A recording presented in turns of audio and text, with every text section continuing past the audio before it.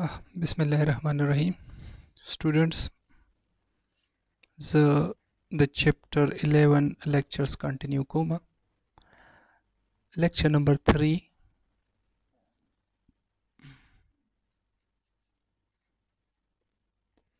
ٹھیک شو زمنګ په سیریز کې دا 3rd نمبر لیکچر دی. ما وی زه به ډسکس کوم کولمز لا.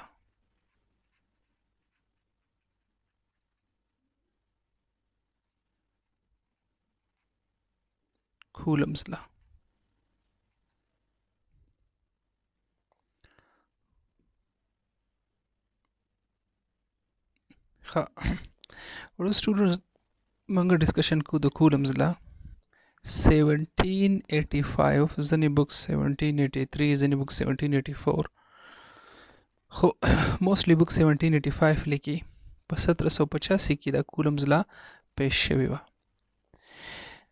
ګوره د کولمز لا ضرورت ولې پیش راغی؟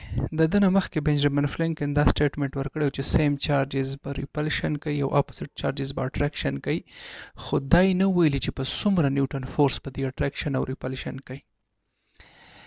نو د کولمز لا کارنامه دا ده چې د میتھمیټیکلی میګنیچیوډ اف فورس راویسته. دا خبره وکړه که دا یو چارج دی دا بل چارج دی په دې دواړو کې به 10 نیوټن فورس وي. باقاعده د نمبر خو میتھمیټیکل میګنیچیوډ د کالکولیټ کو دا کارنامه وه.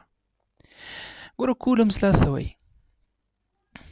زه به فار ایگزامپل زه یو دوه چارج واخلم، دا دی چارج نمبر 1 او د دنه په لږه فاصله باندې زه واخلم چارج نمبر 2. دا سیم چارجز هم کېدای شي، دا ډیفرنٹ هم کېدای شي. د دواړو چارجز په منځ کې فاصله فار ایگزامپل هغه ما په سمال آر ریپرزینټ کړه. دس از چارج نمبر 1 and this is charge number 2. This law states that ګوره په دې لا کې دوه خبرې دي. لا ولنې کولم وایي چې کله دا دوه چارجز موږ یو بل له نږدې راولو په دې کې دا فورس سیوا کیږي، که اټریکټیو دی او که ریپلسیو دی، خو فورس په سیوا کیږي، او چې څومره د یو بل نه لرې بوځي فورس کمیږي. دا دویم سټیټمنټ دی. دی وایي چې the force of attraction or repulsion between two similar or dissimilar charges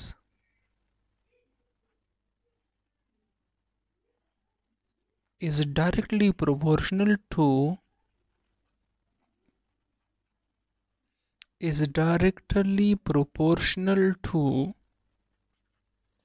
product of charges but inversely proportional to product of charges. وړو دا به زه پرې دویم کې ولیکم، ښه دویم سټیټمنټ کې. لولنې سټیټ دی وایي چې فورس سټیټمنټ وایي چې force is directly proportional to product of charges. دا دوه چارجز یو بل راولي نو که فرض کا دا ډیسیمیلر چارجز دی نو د هغې دپاره به اټریکشن، او که دا سیمیلر چارجز دی د هغې دپاره ریپلشن. نو د فورس اف اټریکشن آر ریپلشن، اټریکشن هم کېدای شي ریپلشن هم کېدای شي. بټوین ټو سیمیلر، په سیمیلر کې به ریپلشن وي، په ډیسیمیلر کې به اټریکشن وي. دغه فورس چې کوم دی که اټریکټیو دی او که ریپلسیو دی دا ډایرکټلی پروپورشنل ټو د پروډکټ آف چارجز، دا د چارجز پروډکټ ته ډایرکټلی پروپورشنل دی. او دویمه خبره بټ انورسلی پروپورشنل ټو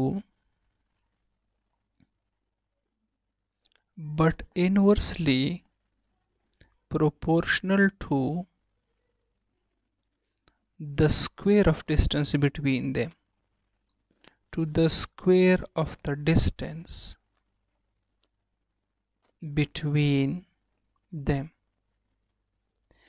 خو وی inverse proportional دی square of the distance between them ته. دا زمونږ سره یو او دا زمونږ سره دویم سټیټمنټ.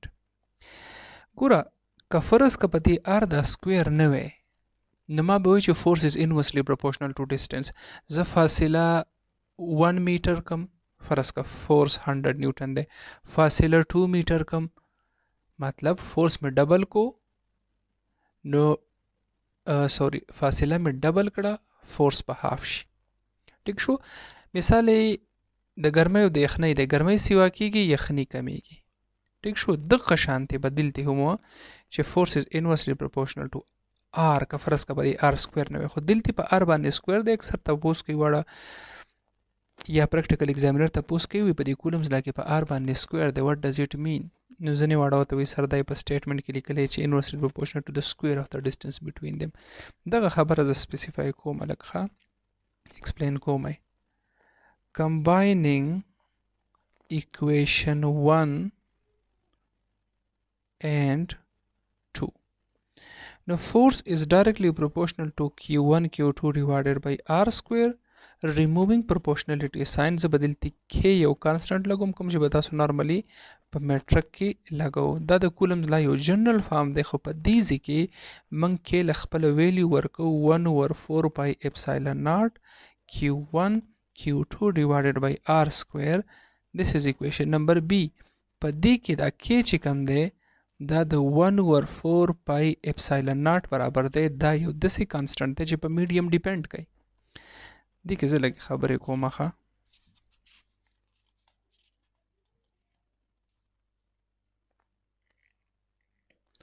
پیج نمبر 7.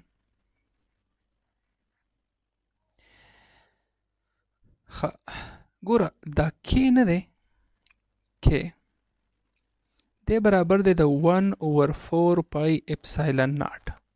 کې د دې برابر دی 1 ډیوایډ بای 4 پای اپسایلن ناټ. اپسایلن ناټ څه شی دی؟ دې ته ویلی شي پرمیټیویټي اف فری سپیس. پرمیټیویټي اف فری سپیس. ګوره پرمیټیویټي وته دی د پرمیشن نه. پرمیټیویټي وته دی د پرمیشن نه. پرمیشن وی اجازت ورکولو ته.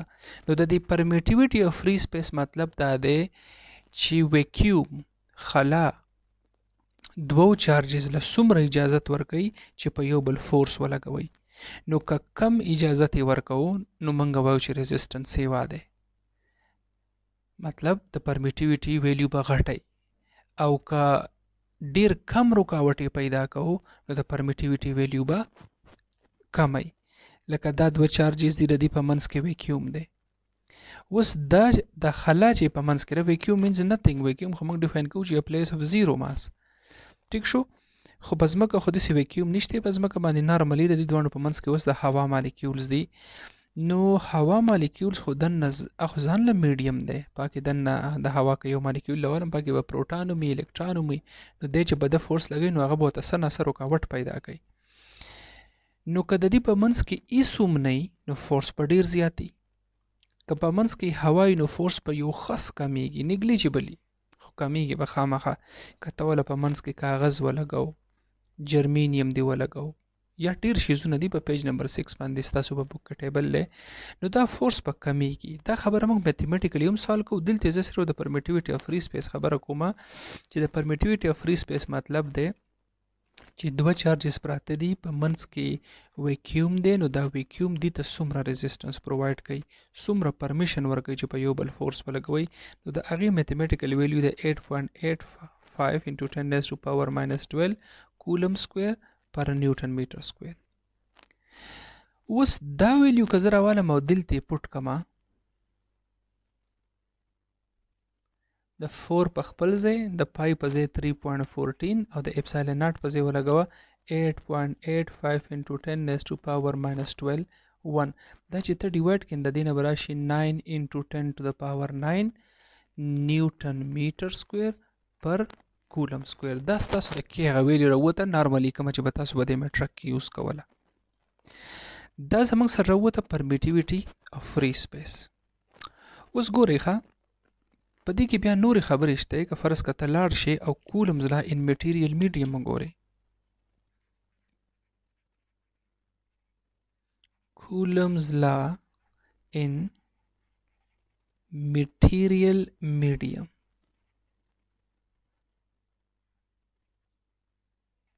مطلب دلته کې خو ما خبره وکړه د ویکیوم د فری سپیس. اوس زه وایم چې نه په دې کې که فرض که څه میډیم وي نو as we know that as we know that ګوره په ویکیوم کې څه فورس دی هغه دی 1/4 پای اپسایلن ناٹ Q1 Q2 divided by R square. This is equation number 1. And in any medium, any other medium, because har yo bal medium rawalam, no force in the medium is equal to 1/4 pi epsilon naught or epsilon R. Q1 Q2 divided by R square da bashi 2. دا اپسایلن آر چې کوم دی دې ته ریلیټیو پرمیټیویټي وایي ښه یو پرمیټیویټي ده او یو ریلیټیو پرمیټیویټي ده اپسایلن ناټ پرمیټیویټي اف فری سپیس دی ګورئ زه به لیکم اپسایلن ناټ خو ما لیکلی چې دس از پرمیټیویټي بیا یې لیکم چې تاسو ته کلیر شي دا د دې پرمیټیویټي اف فری سپیس اپسایلان اف د میډیم یا زه ساده اپسایلان هم ولیکم دا به زموږ سره راشي پرمیټیویټي اف ا میډیم دا د هر یو دپاره جدا ده ویلیو دغسې لږ 10 to the power minus 10 او minus 12 کې راځي او که زه اپسایلن ناټ ولیکم دا به زموږ سره راشي ریلیټیو پرمیټیویټي د دې ویلیو د 1 نه سټارټ شوي دي او 78.5 پورې تللی دي تاسو په پیج نمبر 6 باندې یو ټیبل دی هغه وګورئ بلکې زه به یې درته شو کومه د بک نه دا اوس زه ګورم چې دا څنګه راوتي دي دا زه تاسو ته شو کومه پیج نمبر 6 باندې تاسو به وړو کیدای شي که په ویډیو کې کلیر را نه شي خو تاسو به را پیج نمبر 6 د ویکیوم دپاره ویلیو 1 ده او د ټولو سیوا د واټر دپاره د 78.5 باقي وګورئ 2 او 16 او 10 پورې د 3 نه 7.5 2 او 2.94 او 22 and so on ټیک شو دا دې له زه راځم ښه دا ریلیټیو پرمیټیویټي نه ده دا د پرمیټیویټي اف د میډیم ډیوایډډ بای پرمیټیویټي اف د فری سپیس برابري دا خبره نه ده وړو دا زه اوس ایکسپلین کوم زه لاول دې ځای کې ما یو خبره وکړه ما په دې آر باندې دا لاندې سکویر ولې زه دا خبره لاول ایکسپلین کوم پیج نمبر 8 ګوره دا ایکسپریمنټ وړو اوریجنلی چې کوم ایکسپریمنټ شوی دی هغې باندې زه په ډیټیل کې نه ننوځم زه صرف تاسو له سرسري آیډیا جوړوم کیدای شي په دې کې زه څه داسې خبرې وکړم چې هغه ستاسو دپاره نه وي یا چا د ایکسپریمنټ کتلی د هغه دپاره نه وي خو زه کوشش کوم چې زه د خپل لیکچر لیمټ کما د سیکنډ ایئر سټوډنټس ته ولې داسې خدای کې ډېرې خبرې دي ټیک شو ګوره کولم چې کله ایکسپریمنټ کوو Coulomb used tertian balance to calculate or to perform the experiment. To perform the experiment and derive Coulomb's law.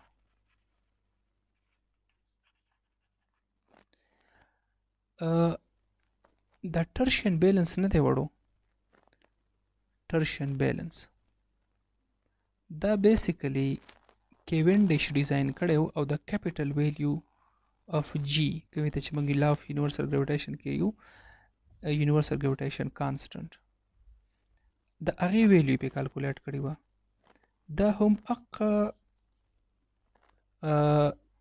اپریټس دی هم هغه ډیوایس دی دې ته ویلی شي ټرشین بیلنس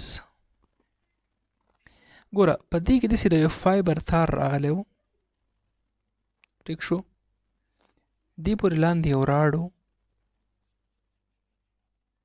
د راډ پورې چپ چاپېره زه به ولیکم د راډ پورې ښه وړو د راډ پورې چپ چاپېره یو سایډ ته فار ایگزامپل پازیټیو چارج دی بل سایډ ته نیګیټیو چارج دی او دلته نه د یو بل سیټ اپ جوړ کړی و د هغې نه یو باډي هغه هم یو فار ایگزامپل اټ مې بي اینی چارج پازیټیو هم کیدای شي نیګیټیو هم کیدای شي ډیپینډ آن دی experiment. دا ځای کې د یو twist لګولی و. دا ځای کې د یو twist لګولی و. د دې ځای نه به داسې چورلو نو دا راډ نه دی لکه د دې داسې مثال وی دغه شانتې. نو که رابره سر وله ته چورلی که نه دا راډ دی داسې چورلی را چورلی دا به د ډبره نه چورلو. که دې تاسو مور سنسټیو جوړوئ نو د پاسه یو سکیل ولګوئ لایټ به راشي په سکیل باندې به وغورځېږي. سکیل ته به مخامخ میټر راډ یا هر نمونه شی لګېدلی یا داسې په دا اوس خلکو ډېر موډیفای کړی دا ډیوایس نو دې په ده باندې دغه شانتې د ده نه یو نیډل راویستی او دلته کې ګریجویټډ سکیل و. د دې چونکې موډیفای شوی دی نو اوس په ډېرو شکلونو کې دی اویلیبل دی. زه به دا خبره ان شارټ وکړم خبرې پکې ډېرې دي خو کولم وایي فرض کوئ دا پازیټیو چارج دی نو وایي زه د دې ځای نه دی لږ غونته کې وخوځوم نو وایي دی ده طرف ته لکه چې زه دی څومره وخوځوم نو دی دغلته دومره نه ځي دی دغلته دومره زر نه ځي. مطلب دی وایي چې زه پې د دې ځای نه دی ډېر نږدې کړم خو ریپلشن فورس دی پکې نو دی اخوا نه ځي. دی وایي چې زه د ده نه دی لرې کومه فورس کمیږي خو چې دی زه دته نږدې راولمه که نه نو زه دی د دې ځای نه چورلوم خو دی نږدې نه ځي ما ته پته ولګوي چې په دواړو کې ریپلسیو فورس دی او چې څومره نږدې کېږي فورس سیوا کېږي. دغه شانتې که ته دلته ماینس کېدی نو دی وایي چې زه یې لږ ور نږدې کړم لاړ شي د هغه پورې ونښلي. ټیک شو. نو کولم وایي چې ما ته د دې ځای نه پته ولګېده چې فورس از ډایرکټلی پروپورشنل ټو Q1 Q2 وایي چې دا زه د یو بل نه لرې کومه نو وایي دا خبره نه ده دویمۍ دا درته څنګه پته ولګېده. کولم وایي که نه فرض که وایي کنسیډر دا زما سره ډسټنس دی او دا زما فورس دی. وایي چې فاصله 1 میټر ده ډسټنس فرض که 100 نیوټن سوري فورس 100 نیوټن دی که فرض که فاصله 1 میټر ده 1 میټر ډېره زیاته غټه ده زه کنسیډر کوم چې ستاسو د پوهې دپاره او فورس 1 نیوټن دی. نو کولم وایي چې کله دا فاصله ما ډبل کړه نو وایي دا 100 نه دی وایي دا په 2 سکویر ډیوایډ شو د ده نه راغی 25 نو وایي فورس 25 له راغی. وایي چې کله ما فاصله ټریپل کړه ټیک شو چې کله ما فاصله ټریپل کړه نو وایي 100 په دې 3 سکویر باندې ډیوایډ شو وایي دې سره لږ راغی اپروکسیمیټلی 11 له. وایي چې دلته کې فاصله ما په 4 ټایمز کړه نو په 4 باندې سکویر واخلئ دا سره لږ 16 میں سے اپروکسیمیټلی 6.5 له دی راغی. وایي چې فاصله ما 5 کړه نو وایي 100 ډیوایډ بای 5 سکویر وایي فورس کم شو دی نه 25 راځي 4 نیوټن له راغی. نو چې ته د دې یو په ایکس اکسس باندې ډسټنس والی او په وای اکسس باندې د دې ګراف جوړ کې نو هغه ګراف انورس سکویر لا وبه کوي د ګراف دا ایکویشن وبه کوي. ګوره لکه فار ایگزامپل زه یو ګراف والم د بوایلز لا pressure is equal to inverse proportional د ګراف په دسی او که زه چېرته په بوایلز لا کې داسې وکړم چې P is inversely proportional to V square نو دا ګراف په داسې شي. نو دا هغه ایکویشن آف سټریټ لاین دی د ده به جدا ایکویشن وي او د ده به جدا لکه فار ایگزامپل زه وایم چې F is inversely proportional to R او F is inversely proportional to R square. نو په دې کې دا چل شوی دی بیسیکلی. نو د دې ګراف چې کوم ایکویشن وبه کوي هغه دغه شی دی نو ځکه د په R باندې سکویر اخیستی دی بیکاز د فاصله سکویر ټایمز کمیږي نو ځکه موږ وایو چې انورس سکویر لا. ښه وړو زه دا لیکچر دا ځای ختموم نیکسټ لیکچر بیا سټارټوم ځکه چې هغه بیا ډفرنټ دی څه د ویډیو سایز ډېر زیات غټېږي بیا اپلوډ کېږي نه. ټیک شو اوکې الله حافظ.